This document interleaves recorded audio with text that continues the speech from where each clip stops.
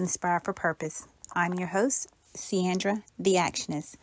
Today I wanted to talk to you about the 7 P's of spiritual victory.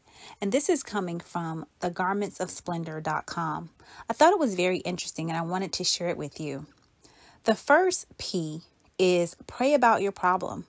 Oftentimes we always seek other people's opinions about how we should handle our problems and how we should get answers. And we'll seek, our sisters, our brothers, our friends, colleagues to get an answer.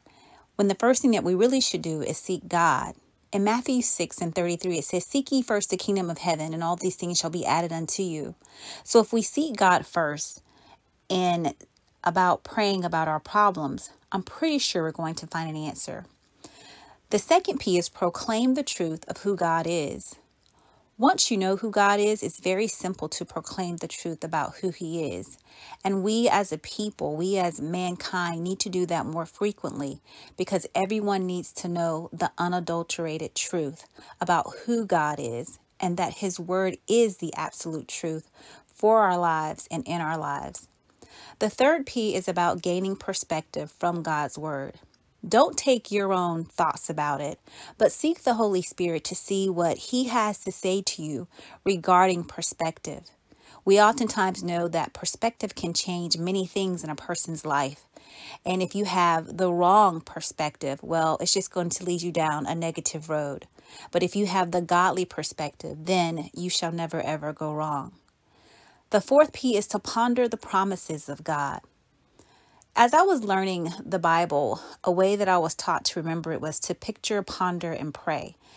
It was really for me to picture what I was reading, trying to see what was actually happening during that era of time. And then it was to ponder it, to really think about it, to really interact with God, to see what He was trying to speak to me or say to me or get me to understand.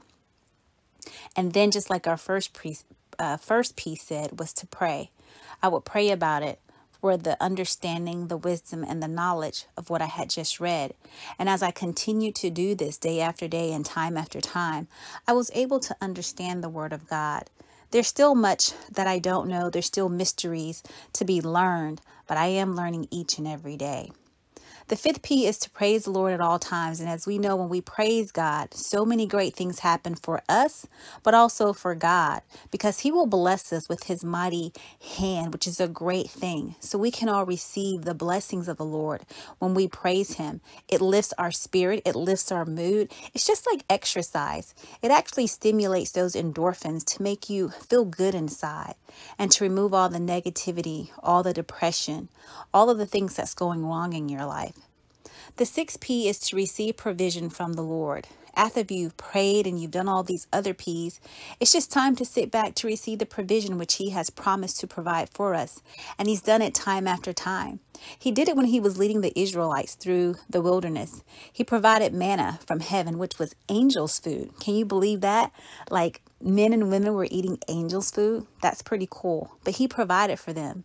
Not only that, but during the nighttime, there was a cloud of fire that led them. And in the daytime, there was a cloud of shade that kept them cool. So that was pretty awesome. And then the seventh and final P is to enjoy the peace of God. We know that it says in God's words that give us the peace that surpasses all understanding. And we want that. When you can have a peace about every and anything in life with the chaos that's going on, you can truly rest in God. People will wonder and think like, hey, what's wrong with you? But you will know that God is on your side and that He is for you and not against you. And so you will be able to sleep at night, His beloved, and you will be able to rest in the peace of God. I pray that you've enjoyed this timely tune-up. Please share it with friends and family. Have them subscribe to the channel. You've been on with Sandra the Actionist with Inspire for Purpose. Thank you. God bless and love and light.